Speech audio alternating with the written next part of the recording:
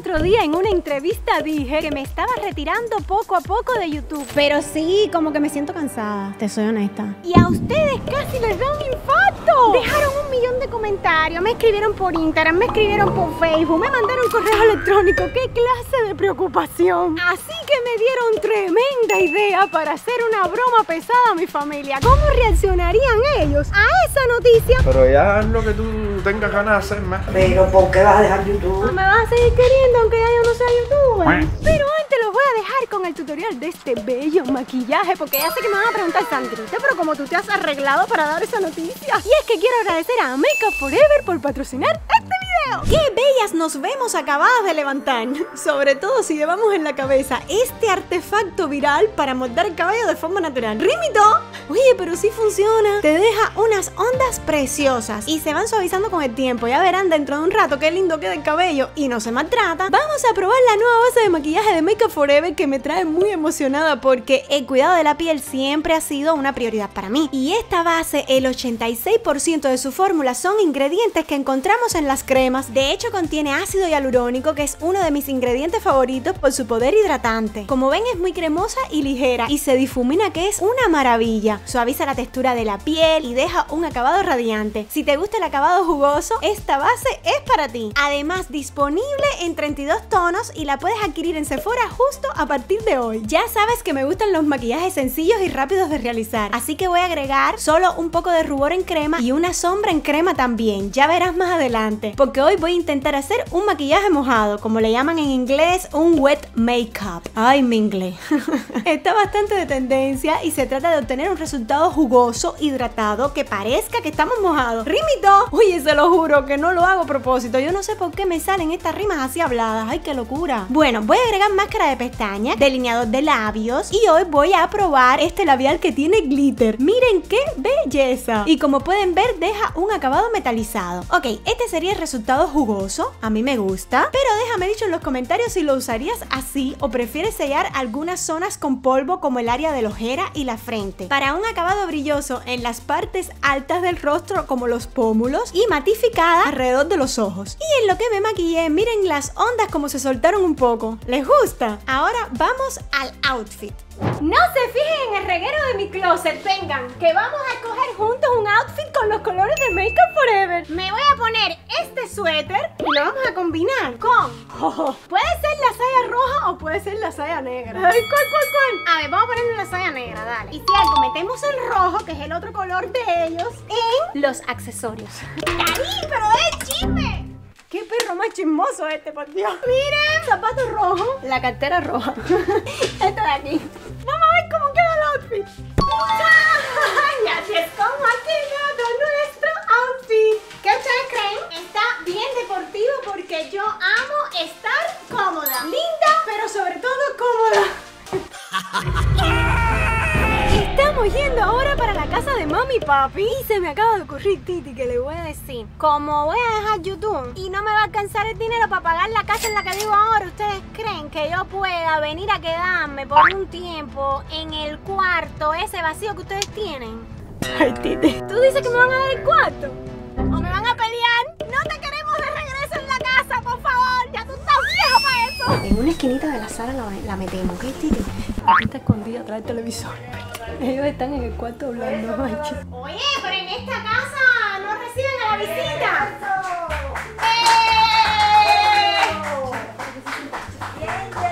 Mira, tengo que darle una noticia. A ver qué ustedes creen. Ay, yo voy a dejar YouTube. Pero ¿por qué vas a dejar YouTube? No, mira, papi está de acuerdo. Ay, mami, yo porque ya estoy cansada. Me veo fea ya, vieja. No, eso es una apresurada. Pero me siento a veces ridícula ya haciendo los videos. No, ridícula nada. Ridícula. Todo normal de lo... Ay, Sandra, ¿qué es eso? Sandra, tú estás joven todavía. Lo único malo es que si dejo YouTube, yo no he terminado de pagar mi casa.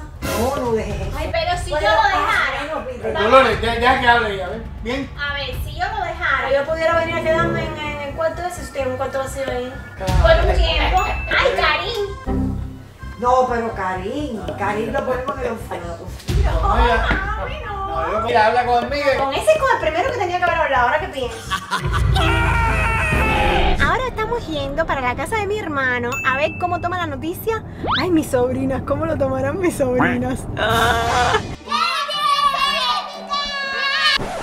El Titi está allá adentro, entreteniendo a la tribu. Voy a dejar la cámara por aquí. Ojalá no se den cuenta de la cámara. Aunque ya sé lo que voy a hacer. Le voy a meter la pantallita para adentro para que no se vea que está grabando. Y como yo siempre ando con la cámara, como que la dejé apoyada aquí, arriba de la mesa. Ay, Dios mío. Vamos a ver, ojalá salga bien. Quiero ver la reacción de ellos. No, tengo que darte una noticia, pero... A ver, no es mala. Oh, sí. Pero puede ser que te afecte un poquito, ¿ves? ¿Qué pasó? No hay nadie enfermo ni nada. No. Quiero dejar YouTube. Que llevo mucho tiempo siguiendo a mi hija, son 12 años haciendo videos ahí. Si lo quieres dejar, déjalo. Tendría que mudarme para que se mami papi. Ya sí. Ya, ¿y papi qué te dijo? No, ¿qué te dijo mami? No, mami fue la que me dijo, tienes que hablar conmigo. ¿Qué es eso? Mami me está dando la responsabilidad a mí. Maggie, tengo que darte una noticia. Sí. No quiero hacer más videos en YouTube. Sí. ¿Está bien? Dice que sí. Ay, Dios mío, deja que Mía te escuches. Le hago un infarto. Mía. ¿Qué pasó? Yo vine a darle una noticia a tu papá. Ya yo no quiero hacer más videos en YouTube. ¿Por qué? Ya estoy cansada. Pero bueno. ¡Era una broma! ¡Ay, que me da mucha lástima, pobrecita! Ya me imaginé, mía. Muchacha, qué bobería. Mira llorando, mira. Pero miren esto. Ah, mira, estaba grabando. Ah, claro. Pipi, pero tú sin nosotros tenías una lagrimita, hijo. A mi sobrina que se emocionó. Y aquella también. Y se puso Karim, voy a dejar YouTube. Ahora, el problema, ¿tú sabes cuál es? Vas a tener que empezar a comer las bolitas esas que son de $1. ¿Ok?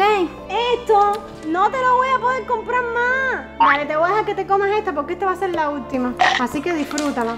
Tú me vas a seguir queriendo aunque ya yo no sea youtuber. ¿Eh? Nope. Karim, ¿qué haces? Estoy organizando unos videos que grabé ahora. Los capítulos. Mira, todas las cámaras que tiene aquí, lo voy a dejar aquí mismo la cámara, no se va a dar cuenta. ¡Café! Le encanta, pues. En realidad yo vine a darte una noticia. Wow. ¿Qué cosa es? ¿Nos vamos a viajar? Abuela, no sé cómo decírtelo. No voy a dejar YouTube.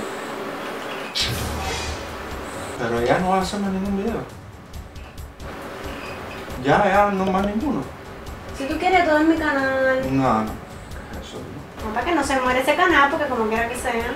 Mira, ¿por qué? Estás muy cansada. No, si te sabes, man. Te va a cumplir. Yo diría que tú supieras. Es una broma, es que me da mucha lástima, no puedo. No te puedo creer. Mira, tú no te diste cuenta de la cámara. Ay, qué broma más pesada, por tu madre. No, es muy Miren para pesada. la cara de Ya yo estaba con sentimiento porque el día que llegue sé que me va a dar tristeza por todo lo que hemos hecho juntos, por todo lo que tiene el canal de trayectoria. Muchas gracias, Cires Art. Hoy he pasado un día buenísimo. Y como yo sé que muchos de ustedes van a estar igual, tristes. Yo creo que Cires Art tiene mucho por hacer todavía. Estoy un poquito cansada de verdad. Ya. Yo sé que estás cansado, pero ya haz lo que tú tengas ganas de hacer más. Yo pensé que ese momento nunca iba a llegar. Porque es que ya son 12 años, como quiera que sea, bastante trabajo. Pero al mismo tiempo me siento tan mal de sentirme así porque me dio mucho trabajo. Yo lo sé. Hay que perseverar, porque cuando yo abrí mi canal te cuento que tenía solo un suscriptor, que al mes siguiente se quitó. Gracias. Nos dieron el botón del millón. Lo comparto con mucho cariño con ustedes porque esto es mío, pero también, muy también de ustedes. Y le puse mucho empeño, mucho cariño, mucho amor. Yo sé que puede ser algo pasajero, que estoy un poquito cansada y que lo que hay es que descansar y volver a dedicar las mismas energías que antes.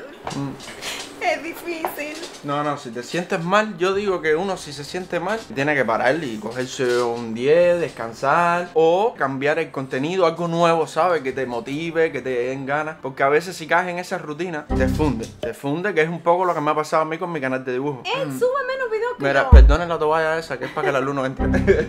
Yo, el canal de dibujo, a mí lo que me pasó es que me cansa un poco hacerlo. Y nada más lo hago cuando tengo ganas, cuando estoy motivado. Ya, por eso subo tan poco video. Pero también por eso han bajado tanto las Claro, vistas. claro, por supuesto. Y a mí también me ha pasado eso porque como estoy cansada subo menos y siempre menos videos y me he pasado a veces hasta un mes sin subir videos. Claro, yo digo que si tú no tienes ganas, que pare. Es un privilegio poder tener este trabajo, de verdad. Es uno de los trabajos más lindos que uno pueda tener. Es verdad eso. Porque estás haciendo lo que te gusta y estás alegrándole el día a los demás. Pero al mismo tiempo digo, coño, ¿por qué me siento así? ¿Por qué me siento tan desmotivada? A mí me pasa igual. Y es con lo lindo que dibuja y tampoco sube video de dibujo. Eso No también pongas me da así, tristeza. ¿Por qué tú no subes video de dibujo? Porque también estoy cansado.